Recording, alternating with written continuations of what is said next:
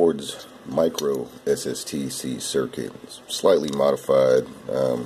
On his circuit, he's basically just got the gate driver and a little 555 timer that just constantly puts out, somewhere like a 300 kilohertz frequency to make sure the oscillation keeps going in the coil. What I did here was just sort of make a hybrid of this circuit and the half bridge.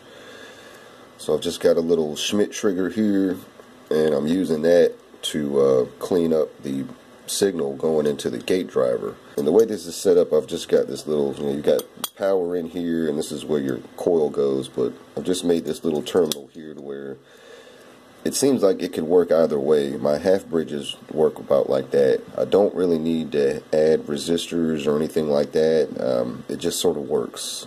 So I could put an antenna right here, basically just plug a wire in this terminal here and just stick it up, and it'll work like that. Or what I've often done is use a feedback transformer, so I could just plug a feedback transformer in there and then run the bottom of L2 out to ground, and it should work about the same. You see, here's Steve Ward's half bridge setup or driver. You can see it's basically just a mod of that. Same thing.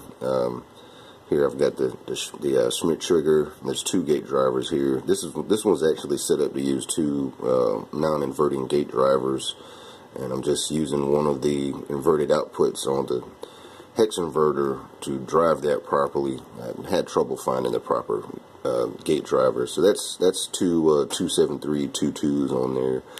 So you can see it's pretty much the same deal. This is almost the same circuit, except just literally just one gate driver instead of two. This primary I've actually got, I don't even know, I'm not sure why that's on there. I'm pretty sure I was using that for wireless transfer, using this as a receiver. But just to show, you can see it's not grounded. This is the antenna. I can just kind of take it and just like, drop it down. But not bad. It's nothing mind-blowing, but pretty good output.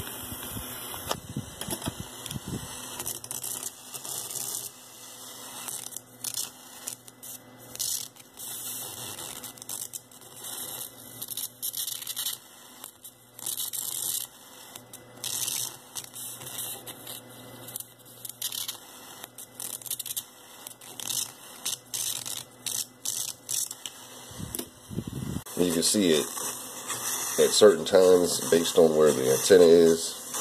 It kind of struggles here and there. It's trying to find itself, but for the most part, I mean, it's no big deal.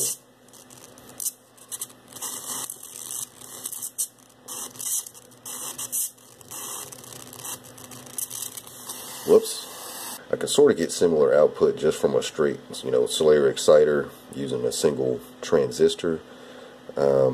But at the same time, this circuit's pretty cool because I can pretty much just throw any random coil on there. This one's about 700 so kilohertz. Throw something larger, smaller on there, and it'll still drive it pretty good. So that's why I like this circuit.